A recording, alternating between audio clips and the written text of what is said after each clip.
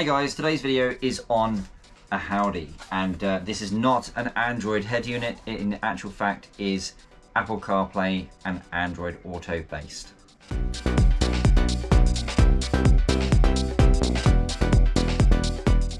So who are Ahoudy? Well, I actually have absolutely no idea, but they do have a few head units on Amazon, and therefore why not test them? I mean, that's what these videos are about, to see if these products are any good. And you know, if they put their products on Amazon, it generally means that they trust their own products, because we all know if you buy something on Amazon, you can just send it back if it's no good. So let's get this out of the box and see what's in there.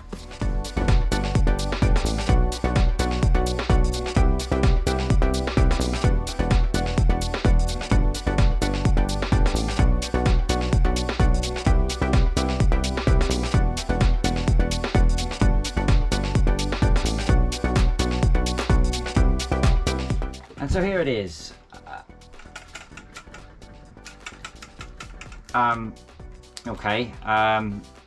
Well, it rattles, which is the first time I've ever seen a head unit do that.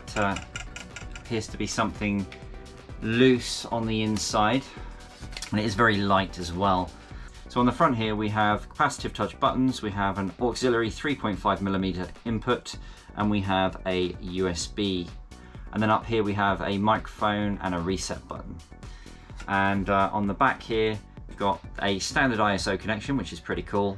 And then you've got a left and right audio output. These are the pre-outs. Normally you would have one for each speaker in the car, but this one's only got 2. And then you have 2 video outputs to like rear screens. You've got a video input, and you have a camera input, probably for the reverse camera. And then over here you have the antenna input. Yeah, so that rattle makes me feel like this is not going to be very high quality, so I will reserve judgment until I have plugged it into the jukebox test station and had a play with it, which is what we're going to do right now. Right, so I've connected it up now, and a couple of positive things is because it uses ISO connections, these things here, it was very, very easy for me to plug in. I literally just plugged it in and it's ready to go, so that's really great. The other thing is, of course, it comes with a reverse camera, which is a nice feature, so you don't need to buy one separately, so that's cool. Now, for those of you who are wondering what's going on here, this is my jukebox test station, and essentially it is designed specifically for testing head units, and that's what I'm going to do now. So the power button imitates turning the ignition on the car, so we can see how long it's going to take to boot up. So let's do that now.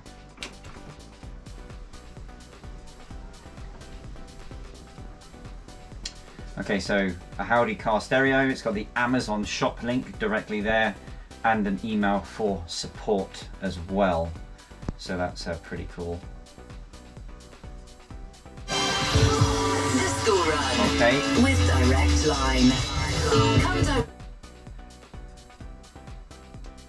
Okay, there's no volume control anywhere, so I will just do it from here. Okay, I can't actually do that either. Nothing. It's a good guess, it's not quite right. Right. I'm sad, I think I know this. It's when there's something else. Okay, so the first thing here is it goes straight to the radio as soon as it gets switched on, which is fine. But what I did note is that there is actually no way to turn the radio off. None of these buttons stops the radio. Now, on an Android head unit, if you're done with the radio, you just hit the back button and it stops, because you essentially turn the app off. On this, you can't actually turn the radio off unless you select another source. So if I go into Bluetooth, for example, it turns the radio off because it's expecting you to connect it to a phone to play Bluetooth music. Anyway, that's the situation there. So dashboard looks cool.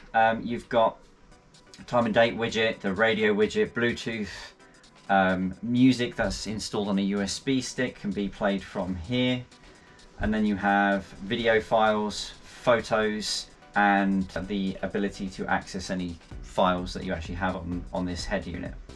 Then you have autoplay, which is for Apple CarPlay and Android Auto. The dashboard is fairly self-explanatory. I definitely do not like the fact that you can't turn the radio off without actually going into something else, but I guess that's just the way that it was designed. So fairly basic functionality.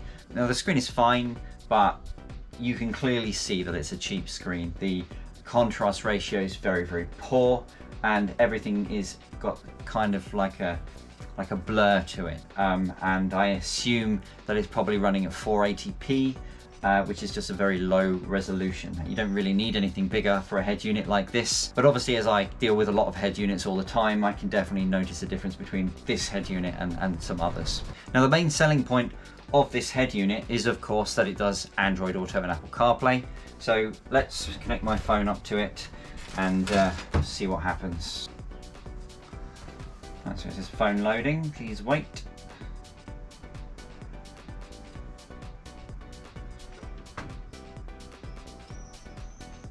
There we go. And it's playing the music already.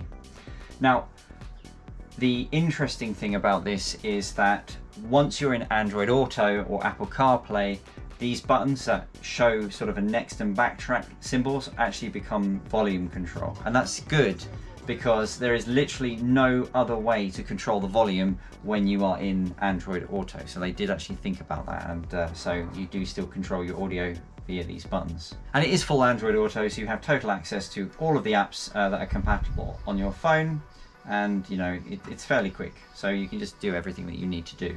So from an Android Auto perspective it works fine. Let's try Apple CarPlay. Okay, so and there we go. So we have complete Apple CarPlay as well, so it works fine. So Apple CarPlay and Android Auto, you just plug your phone in and it works. There's no faffing about. You literally just works as soon as you plug it in, and that's a real positive. And really that's the main use of this head unit. Now of course you can use it for standard Bluetooth as well. It does have Bluetooth. You can just connect your phone up to it and use it as a basic head unit as well, although I don't really see the point in that considering it has Apple CarPlay and Android Auto, which is significantly better. Let's talk about the audio. Right, so if we go into the settings here and we go into this little equalizer logo here, and you have a bass and a treble, and that's it. There's no specific frequency banding. You can't adjust the audio to exactly how you want it. You have some bass and treble. Now the sound is okay, but it's not great. In fact, it's probably the worst sounding head unit that I've ever heard, and that's saying a lot considering the amount of cheap head units that I test. When you hit the bass up a little bit, the bass just sounds terrible. It just sounds really, it's just not sharp. It's just not very good at all. And the same with the treble. You know, it gets very hissy. It is obviously increasing the higher frequencies to add the treble to the actual audio itself, but my god, it just doesn't sound anywhere near as good as any other head unit that I've tested. And considering that a few weeks ago I did a review on a chicane head unit, and was one of the lowest spec Android head units I've ever tested, with 1 GB of RAM, but it was fairly fast and it had Android Auto and Apple CarPlay on it as well, and it sounded good. This doesn't sound good, and the chicane was cheaper. Now I'm not going to give it any scores because it's not an Android device, so my score system is irrelevant to this. If you have any questions about this head unit, or there's another head unit that you'd like me to review, please put something in the comments below and I will see what I can do. And obviously if you like my content, please do subscribe to my channel for more, because I do these kinds of reviews fairly often. Thanks for watching.